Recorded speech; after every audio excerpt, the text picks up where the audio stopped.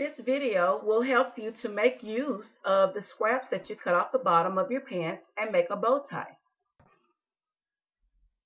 You start with a pair of pants that you just purchased that have not been hemmed.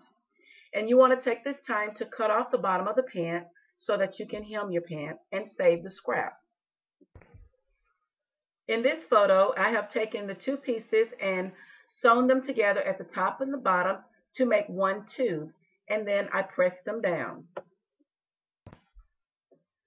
I next take the tube, fold it in half, and take the ends and overlap them. And as you can see here, I have sewn the two pieces together, and I've sewn through all thickness. This is what the tube looks like after I have sewn the stitch right down the center through all three pieces of fabric, all thicknesses. Here I have taken the remaining fabric from the other pant leg and sewn it together to make one long strip. Now you want to take this fabric and you want to split it right down the middle because we're going to join the pieces together to make one long strip. So here we have the two pieces cut in half, and now we're going to join them together at the short end. Once they've been sewn together, they become one long strip. Now we can close them up and sew them so that they turn into a tube as well for the band around the neck. Here I have pressed the seam that I used to join the two long strips together. I pressed the seam out flat so that it lays flat when you turn the tube. Now I'm taking the fabric that I just pressed, I'm folding it in half, and I'm sewing a seam allowance of a 5/8 or however wide you want your band to be. Just sewing one long tube. As you can see, here we have one long tube. We're going to have to turn this tube so that we can use it on the right side of the fabric. Here I'm using a turning tube, which is a lot easier when turning smaller things.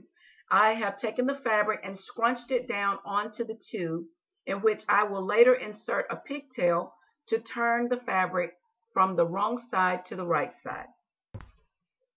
Here you see my pigtail wire is inside of the tube at the end, and it's pulling my tube or my band out of the turning tube.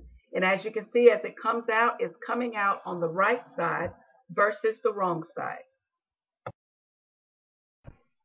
Here is the finished tube after it has been turned from the turning tube. I am now pressing the tube flat so that the band will lay snugly and nicely around the shirt collar. This is what it looks like completely pressed.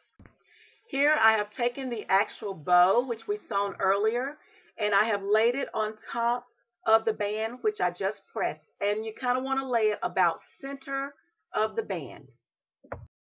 This is a leftover piece of scrap that we did not use in the band, and we're going to use this for the knot that will wrap around the center of the bow to give it the scrunched bow look. Here I'm cutting some hem tape, that's an iron-on tape. I'm cutting it down the middle, and we're going to iron it in on each side of the piece of scrap so that we can keep as much of the width as possible. Here, one side of the fabric scrap is pressed, and you can see I have the hem tape laid on the other side, and I'm going to press that side to keep the scrap wide. Here you see I'm pressing it flat so that it will glue the two pieces together. And this is what the scrap looks like with the two pieces ironed flat and glued down. Here I've used a pin to scrunch the center of the bow so that we can wrap the knot around, and I have the bow centered on top of the neckband. Here I have removed the pin, and I've taken some thread, the same color as the bow, and wrapped it around the center of the bow to keep the bow together until I can put the knot around the bow. I've placed the knot on top of the bow, and I'm going to wrap it around and cut the excess to make the knot. I've marked the knot with a pin, and I'm going to cut the excess off, wrap it over, and finish it off. I've cut the excess, and now I've wrapped it and marked it with a pin, and I'm ready to hand stitch it. This is the finished bow with the knot and wrapped around the bow and the neckband. I've taken one end of the band and I've ran it through both of the D-rings, and I've secured it with a pin, and I'm going to sew it down with the sewing machine to make it secure. In this photo, you can see I've got the band underneath the sewing machine, and I'm stitching it in place so that it doesn't come undone. And here is the finished band after it's been sewn on the sewing machine. I'm taking the other end of the band and I'm hand stitching it together to close up the hole. This is the finished look of the end after I've closed it up. And there you have the finished bow tie. Just shape it and put it on and you're ready to go.